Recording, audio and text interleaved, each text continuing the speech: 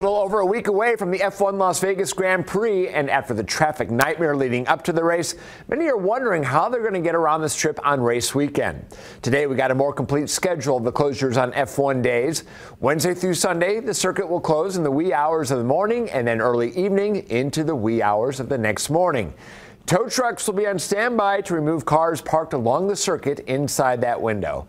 Fox 5 has team coverage for you tonight. Jacqueline is standing by with more on how visitors can get around on race weekend. But first, let's go live out to Mike Allen on the Strip tonight. He has more on the transportation plans for more than 100,000 people who work on the Strip. Mike?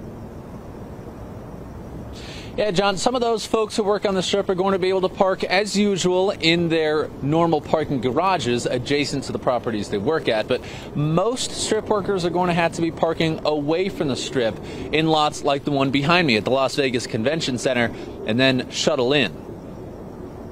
I feel nervous, but everything will be okay.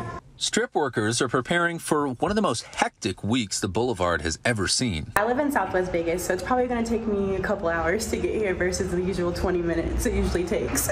Not only is traffic a concern when F1 takes over the Strip for the Las Vegas Grand Prix, but parking could wind up being a big headache for the people who commute there every day. Here's a quick rundown of the plan while the racing track is hot, meaning a racing event is happening on the Strip. Caesars employees will have the option of parking on the property as normal, or at the Las Vegas Convention Center with a shuttle to Caesars, or at the Rio, where there will be another shuttle to Caesars.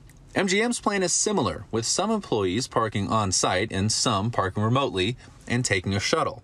These other properties are using parking lots off the Strip, primarily at the Convention Center, and shuttling employees in from there. The list includes the Venetian and Palazzo, Casino Royale, the Westin, Ellis Island, and Hilton Grand Vacation Clubs. Strip employees will receive parking placards for those designated lots, and they'll also get free monorail passes to use for the whole week, which they can use instead of the shuttle.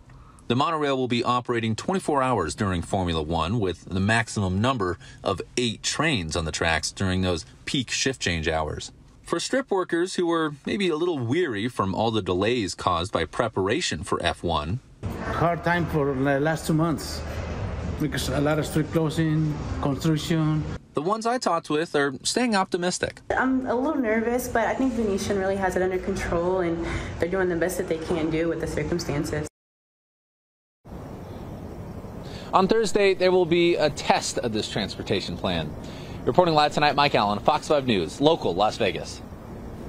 And here's a look at the shuttle schedule for workers parking in those remote lots. It's going to run from 9 p.m. to 6 a.m. on Tuesday and Wednesday, and from 3 p.m. to 4 a.m. from Thursday through Saturday.